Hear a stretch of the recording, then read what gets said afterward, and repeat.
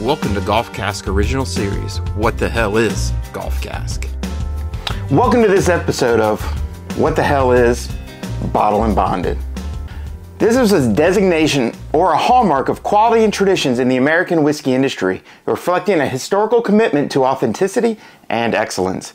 Instituted by the Bottled and Bonded Act of 1897, this was a certification emerged as an era of deceptive practices threatened the integrity of the American whiskey market. The action of alteration was all too common. Before the Bottled and Bond Act of 1897, if you choose to read it, the American whiskey industry was rife with alterations, with producers commonly adding neutral spirits, water, coloring agents, and even harmful chemicals to change the flavor of the whiskey. This not only misled the consumer, but also posed great health risks. The act was introduced to combat these issues by establishing strict standards for production, aging, proofing, and labeling of whiskey to ensure authenticity and quality.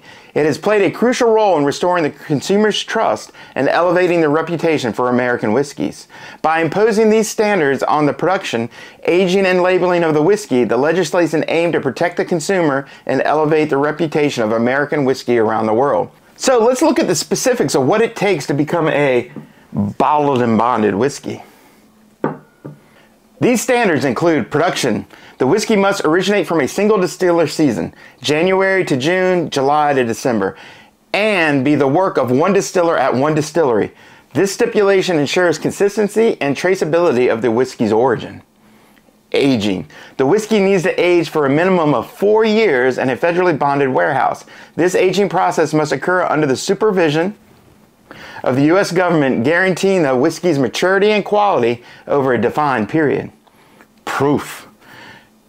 It must be bottled exactly at 100 proof or 50% alcohol by volume. This specific requirement standardizes the strength and intensity of the bottled and bonded whiskeys, providing a consistent experience for the consumers. The final piece is labeling. The label must clearly state the distillery of the production and, if applicable, the distillery where it was bottled if different. This transparency ensures consumers are well informed about the whiskey's provenance and production's journey. The bottled and bonded label serves not just as a guarantee of a whiskey authenticity and adherence to specific production criteria, but is also a badge of quality and historical pedigree. For whiskey enthusiasts and connoisseurs, the designation signifies a product that is produced and aged in a high degree of integrity and oversight.